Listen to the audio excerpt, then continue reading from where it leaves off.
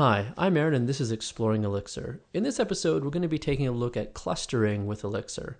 So when I first started getting involved with Beam languages myself, the idea of being able to just spin up a bunch of VMs and have them all connect to each other and then you can just pass messages between them seemed like complete magic. And to be honest, it wasn't really clear how to set this up, how to manage it, or even how it worked. So we're going to take a look here at kind of how this all gets put together. So we're all used to running our Elixir applications like this during development, IEX-S mix. And this is just a way to launch an Elixir app. And this starts, of course, the Beam VM. Now, if we go ahead and give the VM a name, or the node a name, we can do this with a --s name command line option, or we can do it with name. The difference being that with name, we have to provide a fully qualified name. So that would include some sort of host name or IP address along with it. But we're just going to use short names. It's good enough when we're doing it on a local machine.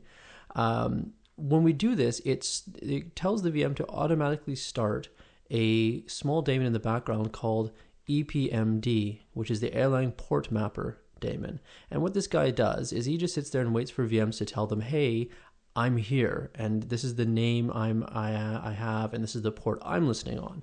So if we query epmd right now, it's running. It's on port 4369. You can kill it actually as well, and we can see that we can't connect to it anymore. It's not there. But as soon as we start one VM with a node name, it's going to automatically start again. And as we can see, it already sees our node there, named node 1. It's listening at port 42,671. None of this is configured. This is all just, zero configuration, auto magic kind of stuff. So the different VMs use their epmds locally and across the network to find each other. And when they find each other, they can then connect to each other. And this is quite easy as well. So let's spin up a second node.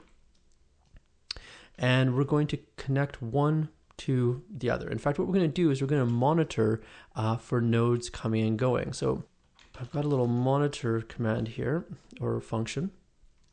And what it does is it uses the net kernel module from Airline, and it calls monitor nodes true. And what this does is it just tells the Beam that whenever a node event happens, so when a node joins the cluster or leaves the cluster, let us know, send us a message. And then there's a monitor cluster, which is just a little receive loop. And it's going to receive node up and node down messages. So let's start that.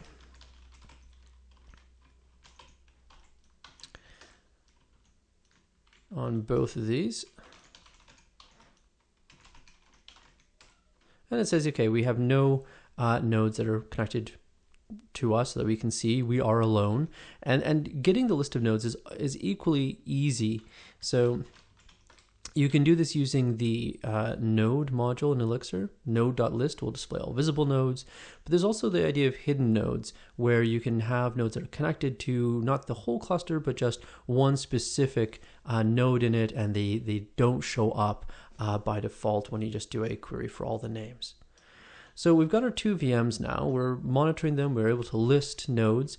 And if we look again at epmd and ask for its names, epmd is aware of both of our nodes. And again, you can see they're on different ports, listening on different ports there. So we can simply ping one node from the other, and that action alone will actually cause them to come together in clusters. So we're simply going to call ping, which is, as we can see here, it's part of the node module in Elixir. We're going to call ping. We're going to give it the name of the other node. So it's node 2 at localhost. And we can see immediately that we got a node joined event, which is great. And on the other node, we also got a node joined event, and they can both see each other now. And that's it. That's all there is to clustering. And if we add a third node here, we won't bother monitoring. We'll just ping node, and let's ping node 2 again. Oh. We get our pong back, and again on both of the other nodes we see that there is a node that has joined. And if on node 3 here We ask for visible nodes. We can again see node 1, 2, and ourselves, of course, 3. So now they're connected in a three-way mesh. So this is like really simple and very straightforward. Now there's a few downsides to using epmd in this way, which I'll actually cover in the extra episode in a couple of days. It has to do with some scalability limits and security, but we'll go into those details in another episode here. For now, though, you may be looking at this going, well, that's really cool, but how do I know what the other nodes are called, and how do I manage this? And typically the way this is done is you set up in your application configuration the fact that you have a node 1, a node 2, and a node 3, and what host they're on, and you just put this in the configuration, and then they can connect to at least one other node. Maybe you tell each node about one other one, and then you can build up your cluster this way. But it really does kind of require some foreknowledge of where your nodes are and where they're going to be. And this doesn't always map to how we deploy these days. We may be deploying very dynamically using Kubernetes. We might be on a cloud environment. We might be on EC2 or similar. So we may not know in advance what our nodes are called, and we may not want to know. So how can we get around that limitation, kind of remove that last barrier and make it completely magic and just have nodes that are available to us as soon as they appear? So we'll get out of all of our nodes here, and we'll start from scratch again. We're going to be using a library called libcluster, and this is a great little library. It simply asks something on the network for the nodes to be, when the nodes are there or when they're not. It has several different backend strategies, and we'll take a look at one here. So I've got the configuration for it, for this application anyways here.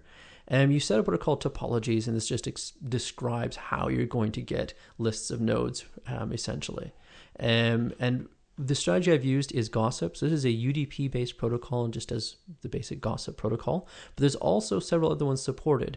You can use Kubernetes with this. There's an EC2 module available. There's a pull request in a fork repository, or from a fork repository of libcluster that implements DNS-based discovery, service discovery. So there's several different ways of finding your nodes. And then you can optionally provide connect, disconnect, list node functions, as well as define some customization of the child spec, which we don't really need to do. For Kubernetes and EC2, you obviously will need to tell it a bit about your accounts or where the Kubernetes is and how to query it. And that's what the config is for. For the UDP Gossip, this is good enough for a local network where they're all in the same kind of network segment. We don't have to do any configuration. So it's like truly magic. You don't have to, like I said, use the connect or disconnect here. You can just let it use the normal provided functions for this, but we've overridden these ourselves with a connect node and a disconnect node function, which we can see here. So they just simply write out to start out here some information, and then they call net kernel connect and net kernel disconnect, which is what it does by default if you don't provide a connect or disconnect. But this shows you can do whatever you want. You can kind of get information, much as we did with monitoring a bit earlier. We can get information whenever libcluster detects that there is a node that should be connected or not. And you can then make some decisions. Do I want to connect this node? Do I not want to connect this node? And then take action from there. So let's see this actually in action. This is all there is, just these few lines of configuration. And then all we have to do is just make sure that libcluster is started. Now, normally this would happen for you automatically. As soon as you add it as a dependency, Elixir will also start libcluster's application. But I've purposely turned that off in my mix.exs, so I have to start it manually so we can actually see it in action. So let's bring up our nodes again. And we'll bring up our auto cluster, and then we'll start the auto cluster. Let me just grab that. Great, so we can see we're monitoring again. We're seeing some heartbeats now, and this is the Gossip protocol in action.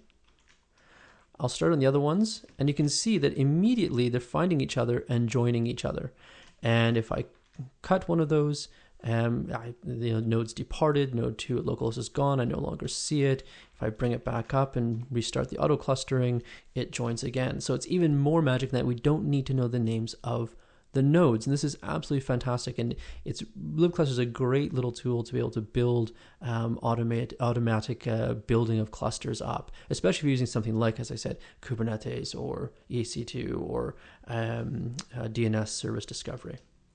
Now, there's one other little fly in the ointment potentially, and that is that we may not want to be sending epmd or deploying epmd with our application. We might even not be able to, depending on the platform that we're deploying to. And this libcluster still by default uses epmd. It just uses what comes with the Beam. So there is also a way around that. And I've got an example of it here in this dist.ex. I can't take any credit for this code. It's from a really great blog on the Airline Solutions site. I'll link that in the description below, but you can also see it in the comment on the top of the source code here. And it simply implements a dist.service module. And then it also includes a service _ dist, which is a little bit of magic that we're going to see in a moment.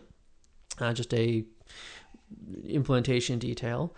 And this _ dist actually does the listening, the select, the accept connecting, setup, and close instead of epmd.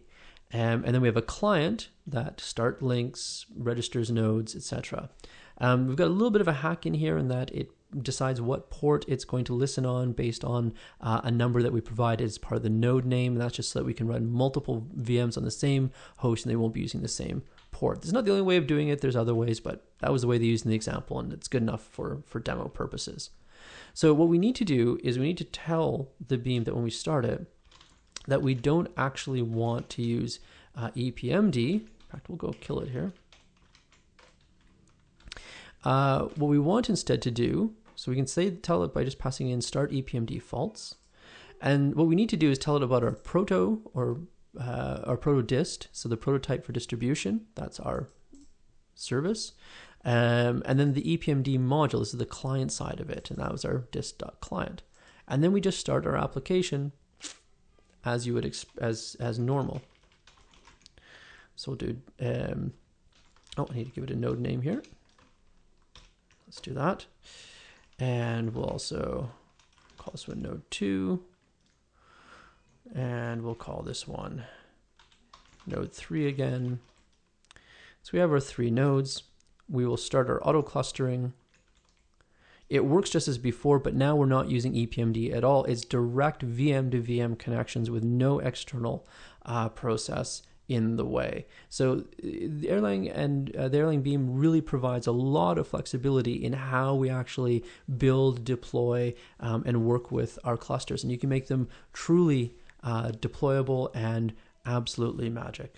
So thanks for watching this. I hope that you learned a little bit about how to create a cluster and some of the options that are available for you in doing so. Hit the subscribe button if you'd like to see more, and we'll see you in the next episode.